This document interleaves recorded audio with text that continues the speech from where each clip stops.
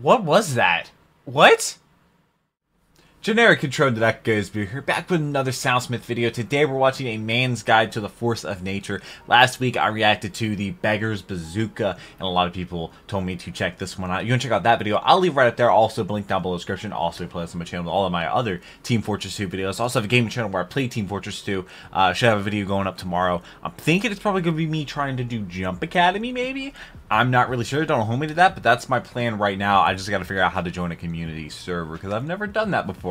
So should it be interesting? For some reason it has the red bar going across this video as if I've already seen it.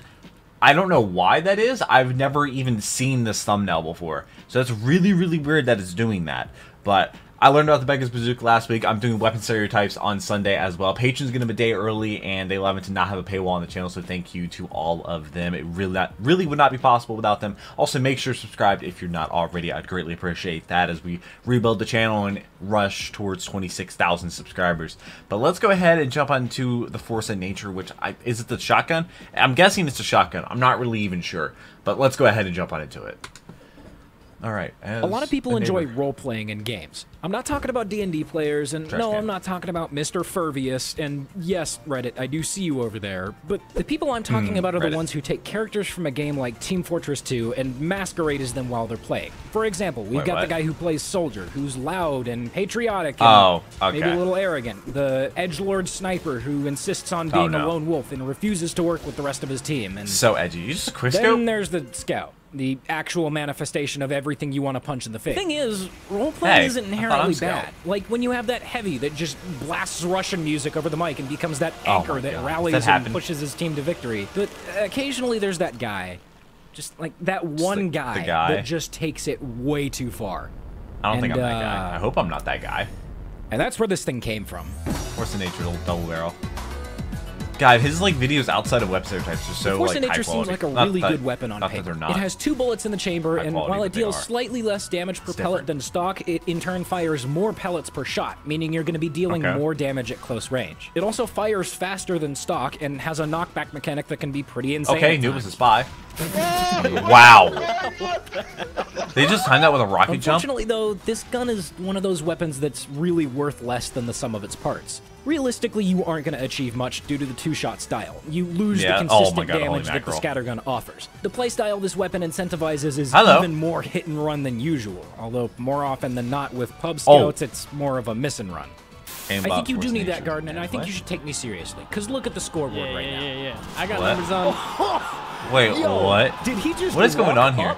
Slowly and miss both force of nature shots? He did. He really did, though. Wait, why are they not fighting? Are you going to let him do that to you?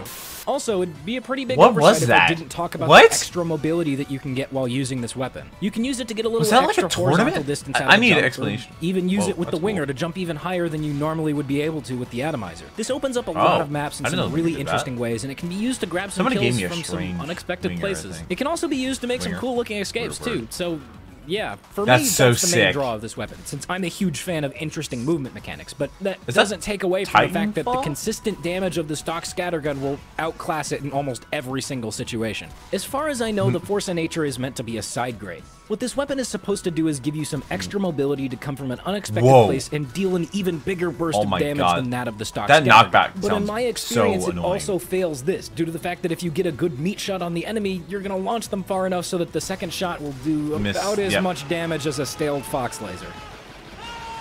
In my experience, this is why most fan scouts are usually an inconvenience rather than a threat, because a well-aimed shot will put them down pretty quickly, and they struggle to secure frags unlike those with the stock scattergun. This really just results in an annoying piece of shit that never leaves you alone. Honestly, the Force of Nature is really just your 5th grade bully. Yeah, it's loud, it's annoying, and it'll definitely shove you around a bit, but the moment he comes face to face with someone slightly stronger than him, he's gonna be gone faster than the monetization on this video now that I said piece of shit a few seconds ago. I mean, really. If you want to wait a minute, don't do that to my video. Just like, just use a soda popper, it's way better. So how do you really use this thing? How does a true man mercenary use the Force of Nature? Well, the super secret, way to play fan scout is just go for environmental kills. No, really. Wait, knock people into things? Of 10 hours training with this and perfecting my strategy. Just watch. Boop them off the map and run them into Sauls. Hey, bro, watch your jet. Watch your jet, bro. Watch your jet.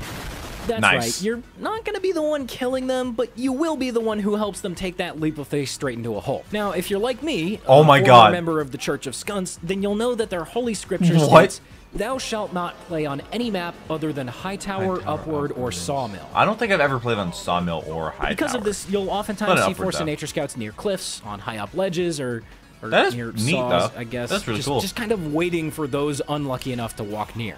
Oh my God. Right. Guys, what that's so brutal. A spy came out of your screen and put his cigarette out in your eyeball. What? What do you want? Clockwork Smurf, you fucking what? Idiot, you fool. Ah, no, oh my God. Oh my God. Baited. Right. I almost forgot one of the Skunk's main tools, the Schadenfreude. Honestly, I think it's one of the funniest taunts in the entire game. Really, everyone will think that you're a master comedian if you use it after every single kill. In fact, they'll think you're so funny that they'll start to feel inferior and follow you around the map trying to kill you so that they can feel better about themselves. Oh my God. That's how cool everyone will think you are if you use the Schadenfreude after every kill. And if you want to take it to the next level, you could even incorporate bind spam into your play. Little known fact about the Schadenfreude, it actually combos into a Lenny face bind. That's right. M. Night Shyamalan to Lenny bind is a true combo. Oh, and also speaking of combos, what had to do with this? What game is this? What game is this? People always think that the Pyro is the combo class of TF2, but the Force of Nature Scout actually has a huge array of combos at his disposal. This includes the classic Schadenfreude to Lenny bind combo, Meat Shot to Meat Shot 8 close parentheses bind combo, Taunt to get bodied combo. Yeah. Nice. Wait. Oh, no. Critical kill to thinking you're really good at the game combo. Assist-based domination to easy game bind combo. Extremely powerful forward-facing high knockback kill move to infuriating taunt combo. Wait, Sandman into cleaver combo. Talking about a whole lot of... Wait, apparently that's no longer a thing. Anymore. Who the fuck wrote this? Yeah, they changed that. That was outdated weapon stereotypes. Honestly, at the end of the day, as a Force of Nature Scout, you should be as much like the Scout as I possible. would not walk into that room. Get in character and roleplay a bit. Run fast, hit hard, get all the girls, and also be as big of an annoying little shit as you possibly can. Why are there so many Scouts? Oh my God. Love you. Yeah, it is. It's still kind of a shitty weapon, though. I'm going to go ahead and give the Force of Nature 2 line paints and a green energy. It's got a lot of potential, but I just really feel like it needs to capitalize more on its burst damage if it wants to be a reliable threat. Dead inside. I don't know. The flavor. Oh boy. Okay, so I guess I'm now the producer for Hamster Food Review Series. Michael Bay. And we need explosions. That's it. Cabbage. What the hell did he turn the show into? Alright, let's get on with it and roll the outro. By the way, this video was sponsored by Marketplace.tf because apparently it doesn't exist anymore. You know who else likes money? Everyone. Everyone likes money. If you say you don't like money, you're probably lying.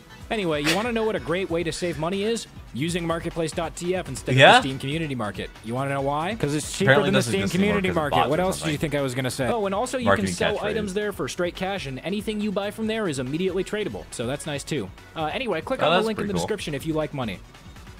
Oh. Yeah. Interesting. Yeah, that sounds about right. Apparently it doesn't exist anymore. That's a lot of patrons.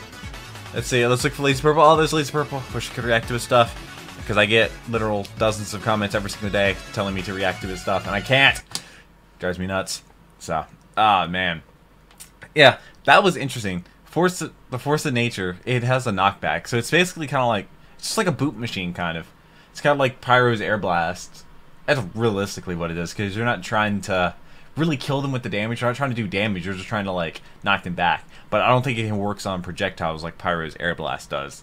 So that's interesting. Let me know what you want me to react to next, whether it's other, like, really good gameplay, like Banny, or other Uncle Dane, or Solo Light, or Mr. Swipes, and any of those other guys, or someone new. Definitely let me know. I would definitely be down. I do read all the comments, so leave some down below. I hope you have a great rest of your day, and make sure to subscribe so you don't miss future videos. Check out the gaming channel, where I think I'm going to play some Jump Academy. I'm going to do that later tonight, hopefully, if I figure out how to join a community server. And that'll be up on the gaming channel, and then Sunday will be more weapon stereotypes. So, yeah, like I said, I really hope you enjoyed this video. Make sure you're subscribed, and until the next one, cue the music.